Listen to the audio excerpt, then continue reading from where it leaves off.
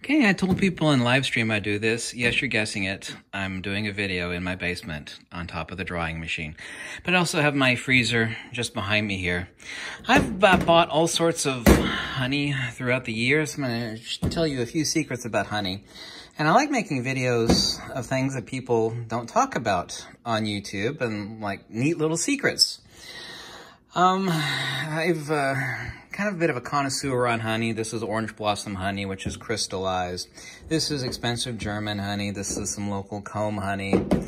And by the way, the best, cheapest honey, and it's extremely aromatic and it's extremely delicious, is orange blossom honey. Go online and buy some raw, means uncooked. It still has the antibacterial qualities within it. Some raw orange blossom honey. Basically, 100% of it in the United States comes from either Florida or California. Obviously, the same place they grow oranges is where you're going to find orange blossom honey. Here's the secret, and I've never known this, even though this has been in the freezer now for over a decade. Honey never goes bad. You don't actually have to stick it in the freezer, but it does keep it fresher, longer. It keeps its more original taste if you do throw it in the freezer. But whether it's in the freezer or not, honey crystallizes. And of course, there's ways to uncrystallize honey, okay? It's not a big deal. It doesn't change anything. I'm going to show you something interesting first. By the way, honey, this is a fact, is the third most counterfeited product in the world. The third most counterfeited food product in the world, because if you buy honey at Walmart or Costco or any other large places like that, it's cut with the high fructose corn syrup. But even if it's real honey, it's not raw honey, which means it still has its antibacterial properties. Number one, honey is the only food on earth that never, ever goes bad. It never spoils.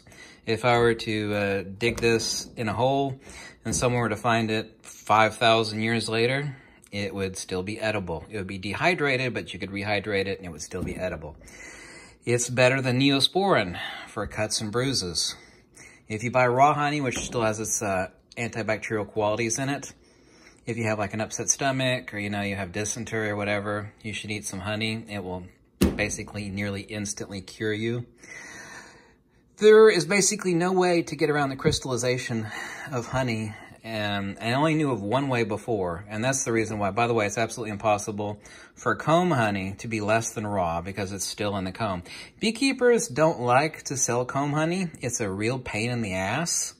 I know more than a few beekeepers. My home in South Florida in Fort Myers, just north of there, like 5 miles north of there, and North Fort Myers is the largest place in the United States for beekeepers. They travel all throughout the United States, delivering their bees in the back of tractor trailers for pollinations of various people's crops and whatnot. So I know more than a few beekeepers. I've asked them all sorts of oddball, strange questions, interesting questions about bees and beekeeping. They don't like actually selling comb honey because it's a pain in the ass. What they like to do is, and all the comb these days are plastic. They just spin out the honey and they just sell the honey. It's very fast and very easy. This, they actually have to cut out by hand with a knife and stick it in a friggin' box. So it's a real pain in the ass. But this has been in the freezer now for like 4 years maybe. And this stuff is still not crystallized. But it is expensive. But this is in the comb honey. By the way, you should always try in the comb honey. Here's the fact. Of the countless varieties of honey that I've owned, they all crystallize except for one. I'm going to talk about here in a second. This is orange blossom honey. This is crystallized. I get uncrystallized. This has been in the freezer now for at least 11 years. I can actually basically prove that too, because somewhere on here, honey never goes bad, but you have to put an expiration date on everything. This says expires in 2012. Well, I bought this in like 2008, okay? This is German acacia honey. It's quite expensive. Like a jar like this is like 20 bucks or 17 bucks. I think it's like cheapest is 18 bucks. This is German acacia honey. It's made in Deutschland. And this has been in the freezer now for over a decade. And it is just, and of course there's frost forming on the outside of the jar, but this is just as crystal clear as it was the day that I got it like 12 years ago. Absolutely mind-blowing. I was telling people on a live stream, I said, listen, I got this honey that's been in the freezer now for well over a decade. Not crystal. Actually, like 4 of those 10 years plus was not in the freezer. And then like 6 or 7 or 8 years ago or something like that, I put it in the freezer. Still, this is just frost. okay? This is just frost on the outside, so it's still perfectly clear. I wanted to, you know, prove that to you. Frost on the outside of the jar because it was out of the freezer. So this is it. You can get this on... This is actually really close to honeysuckle honey. It's very light colored. Doesn't taste anything like clover honey. I absolutely hate clover honey. Clover honey is the stuff you see everywhere. It doesn't taste that great. The best, cheapest honey by far is this. It doesn't look like it because it's crystallized, but this is pure, raw orange blossom honey. This came from a private beekeeper that I know in my house in Fort Myers, Florida. His name is, oh God, what's his name? I'm sorry. Anyway, he doesn't have a website. What difference does it make if I tell you his name?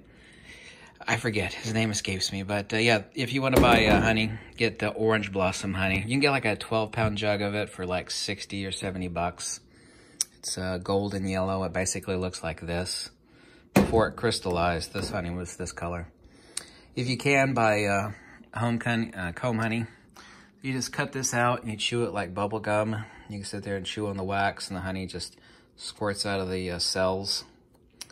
But yeah, that's where this stuff came from. Yeah, this is the other way the honey doesn't crystallize. You always know if honey is in the comb that it is raw and real. You can't make pasteurized or non-raw honey that's in the comb, and you can't make counterfeit honey that's in the comb. It's absolutely impossible.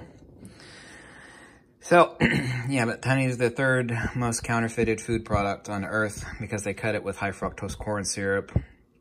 And never buy honey in Walmart, Costco, or any sort of, you know, cheap ass. What you do is you find yourself a local beekeeper. Can't find a local one, then call up one. It's like that's all they do is beekeeping, okay? They say, I want raw honey. The reason, too, why they don't sell raw honey in the grocery stores, they cook it, which takes away its antibacterial properties, is because they could be open to a lawsuit because there'd be some little rugrat out there that doesn't have an immunity. You know, all these genetically inferior people that we're breeding. I'm not, you know, it's just about people that are so easy to get sick. You know, people get like peanut allergies these days, and they didn't used to get peanut allergies. The reason why they boil it and they kill all the great antibacterial qualities of the honey. Only buy raw honey. Only buy raw honey. The reason why they cook it for retail sale is so that it doesn't have any of those, you know, special ingredients that it could possibly cause someone to undergo shock or harm, and then the beekeeper would be sued, and the grocery store would be sued. It's like, oh, you sold raw honey, and my young son ate some. And he got deathly sick because he has a, you know, a pathetically weak immune system or, you know, something like that. So that's the reason why they cook honey for retail sale. You don't want that crap. You want, repeat after me, raw honey from a beekeeper. The beekeeper is not cutting his crap with corn syrup, okay? He's not cutting it and he's not boiling it, you know. He's not taking the good qualities out of the honey. This is a fact. I actually know a few beekeepers. I'm not a beekeeper, but I know a few beekeepers. I actually know a few damn things about honey. But this is amazing. This is not crystallized, and it's been in the freezer for over a decade. Well, in the freezer about 8 years maybe, and sitting on the shelf for like four years or something. Unbelievable. And this is the stuff. This German Langnese acacia honey. Yeah, product of Deutschland. Jawohl. Honey. Repeat after me.